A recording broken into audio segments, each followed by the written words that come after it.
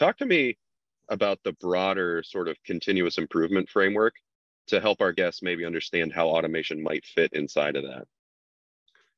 So at first automation was seen as like the golden egg or the silver bullet. I'm not sure about the vernacular, but then we started to realize that it should be part of a framework where you should like look at a process and say, okay, eliminate stuff. So we don't want to do this anymore at the first place. And then we standardize, we simplify, and then we automate. So it's part of an overall process instead of just saying, hey, let's throw some automation at a process that's not so good, and then we sit there and wait for the savings to roll in. Because they don't. They don't. Yeah. No. Turns out bad processes are bad, whether robots are doing them or people.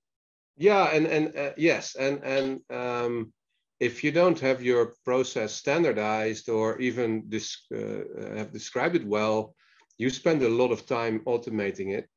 And then they look at you and say, hey, why didn't it take 12 weeks as it said on the box, right? Yeah. So, right. Yeah, and then you're mad at vendors and you're mad at technologists and and the whole IT landscape comes crashing down on you, and then then everybody's looking at you. Yeah, absolutely.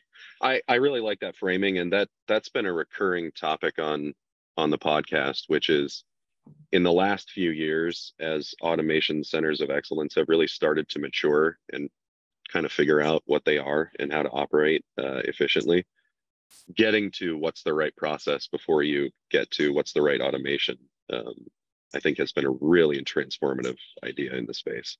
Absolutely. And it's not a very popular opinion, because people go to these vendors and the vendor will say, oh, we can just automate this in 12 weeks. For sure. But you have to do some work. Yeah, you have to know what this is, right? Exactly. And the vendor doesn't, right? They don't know what you're doing. No. So if you know what this is, then you can go quickly, and that's the whole.